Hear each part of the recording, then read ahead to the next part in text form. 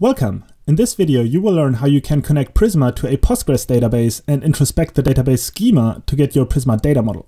The data model is needed to generate Prisma client, which can be used to send queries to a database from TypeScript and Node.js.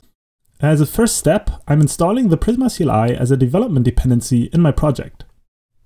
Once the CLI was installed, I'll invoke the Prisma init command by prefixing it with npx.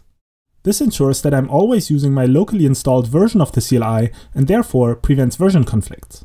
The init command created my Prisma schema as well as a .env file to store my database connection as an environment variable. Let's look at the Prisma schema. Right now, it only contains my database connection and the Prisma client generator, but what's missing is my data model. To get a data model, I'll use Prisma's introspection feature, which reads my database schema and transforms it into a Prisma data model. I'll show you how that works in the next video.